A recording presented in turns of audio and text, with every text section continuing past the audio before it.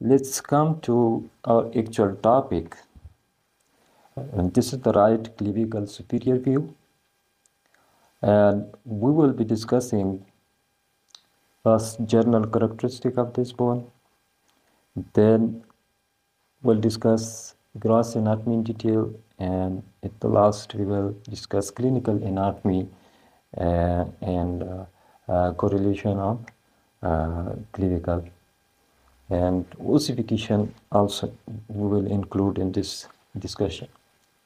Okay. So let's start with the general characteristic.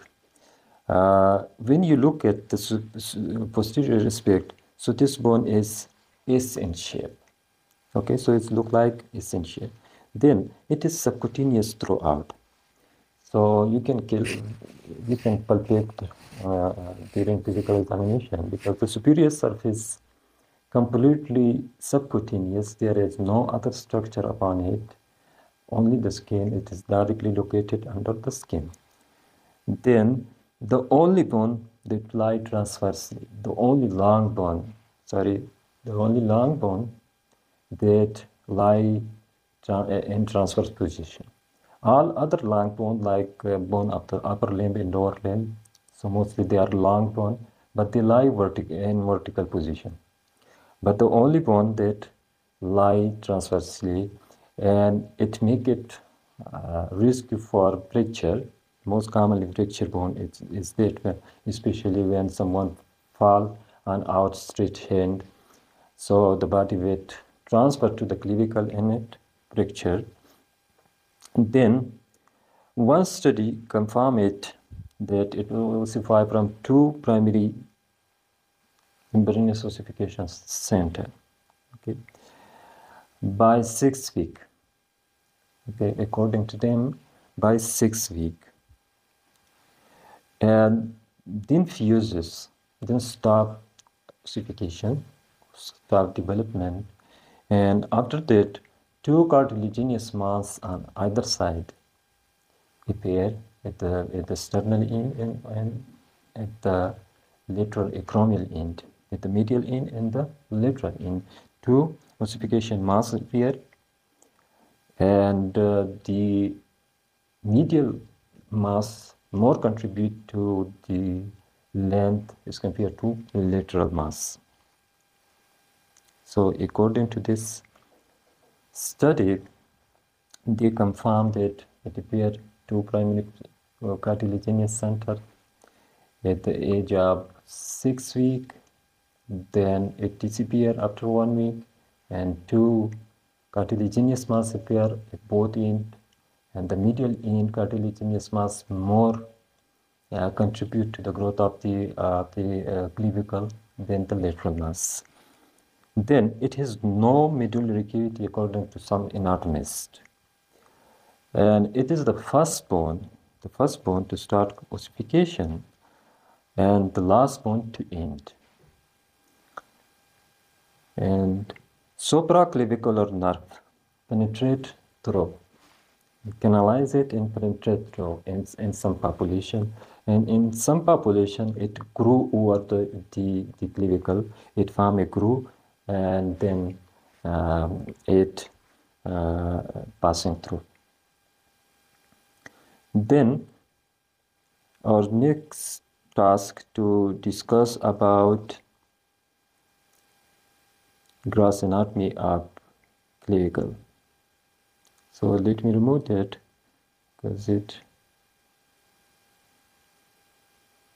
disturbed during explanation. Okay, so now the gross anatomy is it long bone, so it must have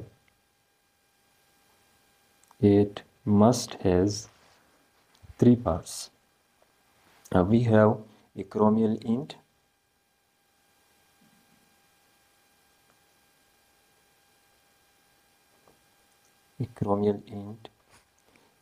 we have shaft and sternal end.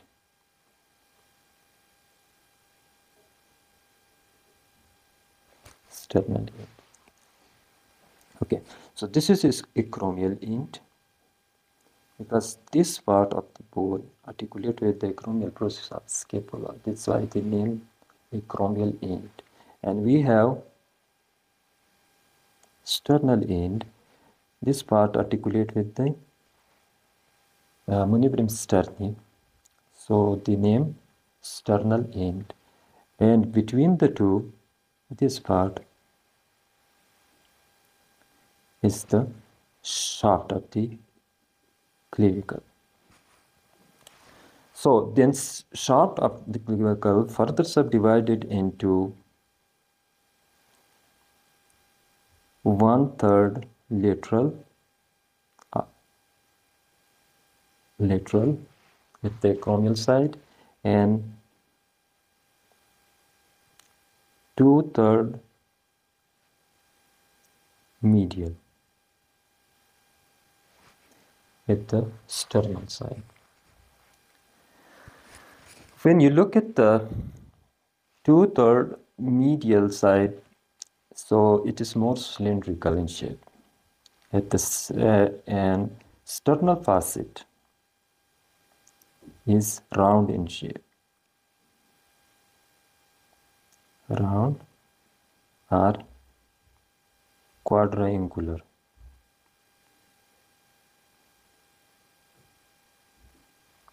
Quadrangular in shape. Then in medial 2/3 we have 4 surfaces without any border. Okay, we have no border but surfaces. We have interior surface. This is interior surface, and at the opposite side we have posterior surface. Posterior surface. This is superior surface. Okay, superior surface. And at the opposite of superior surface, we have inferior surface. We will discuss in other diagram because we don't. It's not visible from here. Okay, so we have lateral end. Now in lateral end, we have 2 surfaces, upper and lower, with 2 border. Here we have border. This is interior border, and interior border concave forward, posterior border convex backward, then medial interior surface also convex forward. You can see here is a convex forward, and posterior surface concave backward. You can see here. Now superior surface is subcutaneous throughout and it is smooth, and inferior surface, which is lie at the opposite aspect of the clavicle, it is rough. Will be discussed later about it. But this is side determination. Now it's very easy to determine which side is the medial 2/3 and which side is the lateral 1/3, and different border and surfaces. So based on that, in Viva exam you can easily recognize its each part and identify its position. So now we'll discuss about muscle attachment. Muscle attachment here. And so the next task is muscle attachment. So the first muscle that attached to the clavicle is and attached to the anterior surface. That is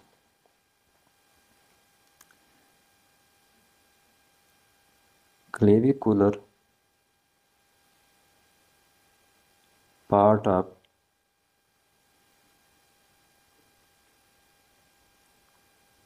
pectoralis muscle. Okay, this is clavicular part of the pectoralis muscle. From superior surface here originate sternal head of sternal head of sternocleidomastoid muscle. Okay, this is originate from the superior surface. Now let's come to the lateral 1/3. From the interior border originate deltoid. Interior fiber of deltoid originates from the interior border, lateral 1/3. Okay, and from posterior border and some part of the superior surface insert trapezius.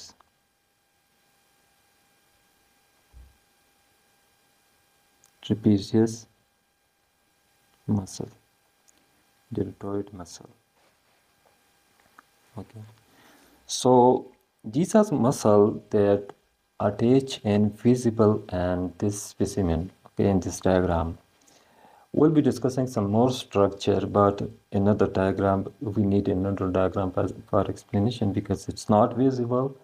It present at the inferior aspect of this bone. So let's come to this diagram. Here we'll discuss ligament attachment. So the ligament attachment, because we have two joints here. This is acromial end of the clavicle, and this is sternal end of the clavicle. It articulates with the manubrium sterni to form sternoclavicular joint. Okay, so to stabilize this joint after capsule we have some ligament attachment over here. So one band of ligament which is attached from the anterosuperior aspect of clavicle to anterosuperior aspect of the manubrium sterni. This is called anterior sternoclavicular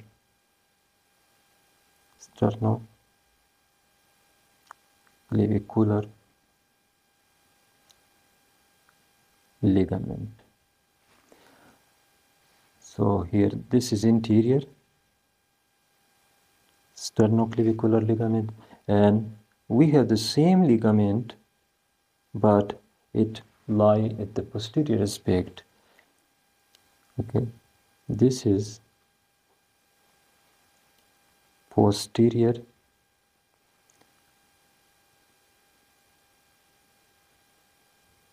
sternoclavicular ligament. The anterior and posterior sternoclavicular ligament. And the third ligament that connect the two clavicle together. Okay, it's run from one clavicle and attached to the other side clavicle and bridges over the sternal notch. Okay, so it passes over the manubrium sterni and attached to the other side clavicle, and this is called interclavicular ligament. This is called interclavicular ligament. On other side we have superior and inferior acromioclavicular ligament, After capsule, they stabilize the joint. Superior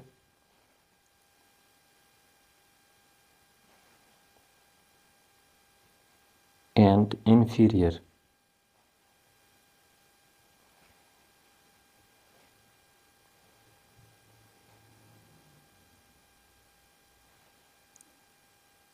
Acromioclavicular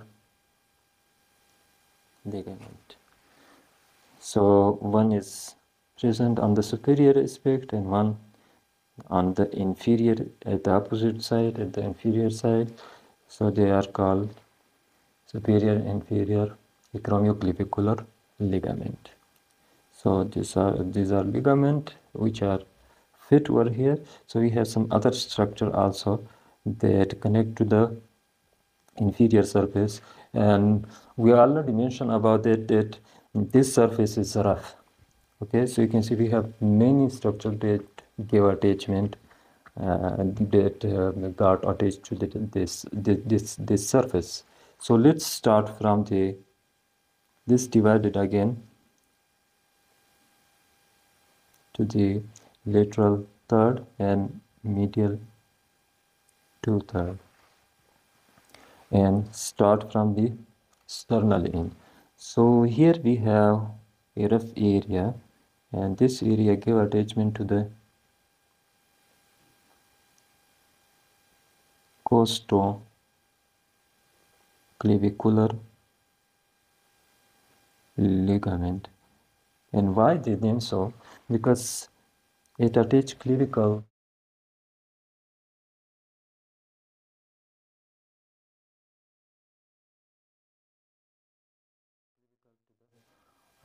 cartilage to the superior surface of first rib and cartilage, the costoclavicular ligament. Then we have a groove here.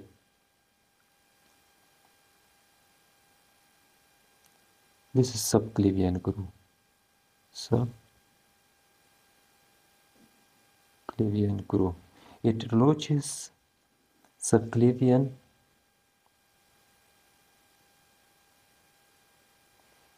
vessels.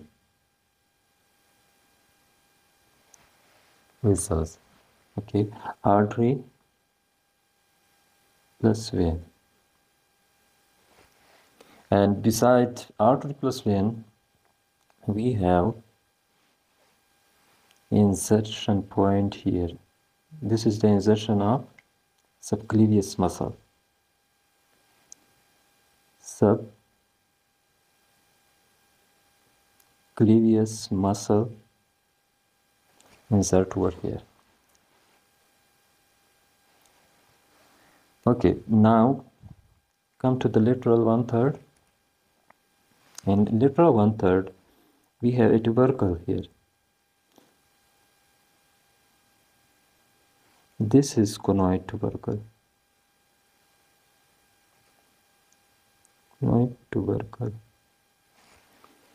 And from conoid tubercle, a line that move forward and laterally here. This is trapezoid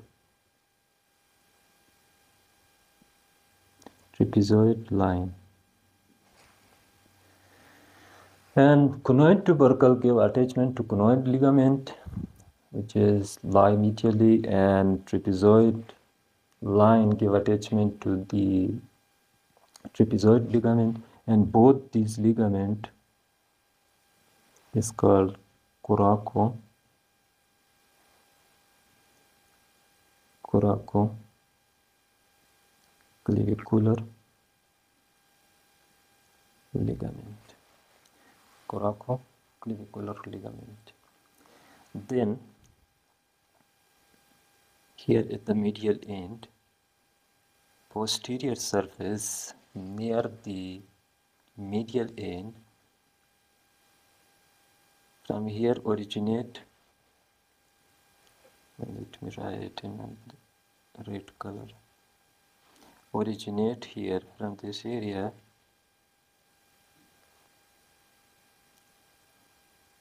sternohyoid muscle. Sternohyoid muscle originate from here. And this is interior border. We have here deltoid tubercle because this area is the origin of deltoid muscle. Now, next we have ossification of clavicle. So how it's ossified, and in the early discussion we have discussed a little that it start ossification from two primary center, then switch up to cartilage. Okay, so here we will discuss in some more detail. Okay, so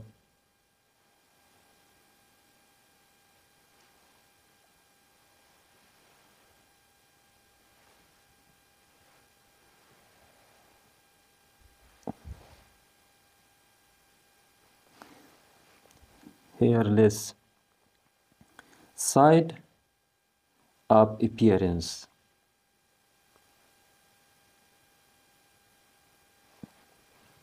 Okay, ossification center, and then fusion edge. Fusion edge. Fusion edge, and when it's appear, okay, so here also appearance edge,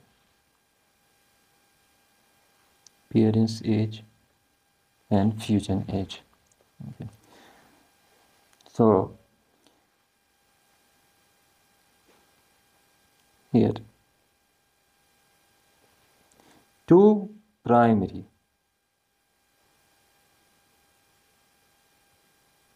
membranous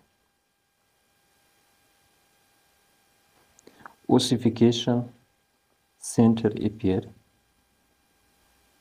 and when it appear at the age of 5th to 6th week.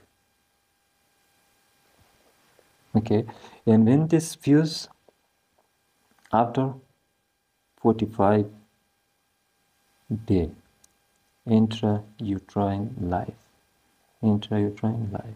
Okay, so this fuses. Then secondary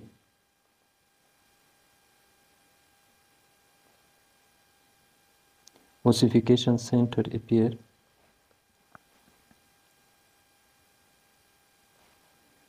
at the sternal end.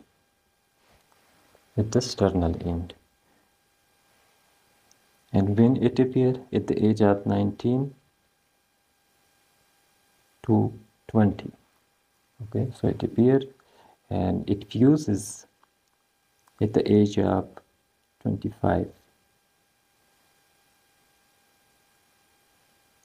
25 years. It fuses at the age of 25 years. Then secondary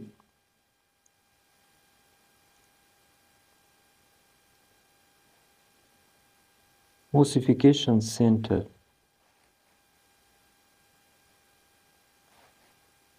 occasional appear at the acromial end also at the age of 20 years, and it fuses soon.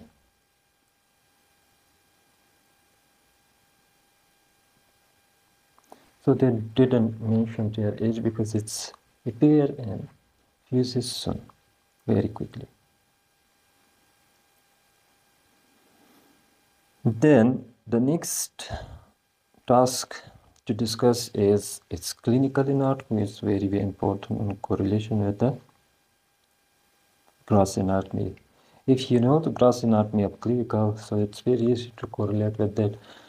Now you can see this is clavicle, but this is fracture clavicle, and you can see this is broken head of the clavicle, which is broken from the lateral side here. This is lateral side of clavicle. So commonly it fracture at the junction of lateral 1/3 and medial 2/3. You can see in this X-ray or radiograph. Okay, and when it's fracture, the medial part it tend to move upward in upward direction. It is due to the pull of the sternal head of the sternocleidomastoid muscle. It is due to the sternal head of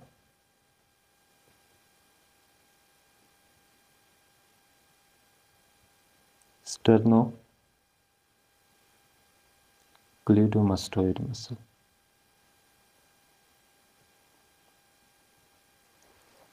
It pulls this part up.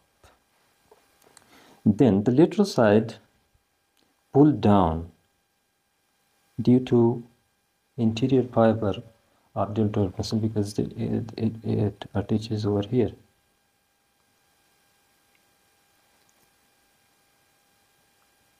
Deltoid muscle. Okay, so it tend to pull down. And we have another example. Here you can see this lateral side move down and medial due to the mentioned muscle force. So it is the end, and thank you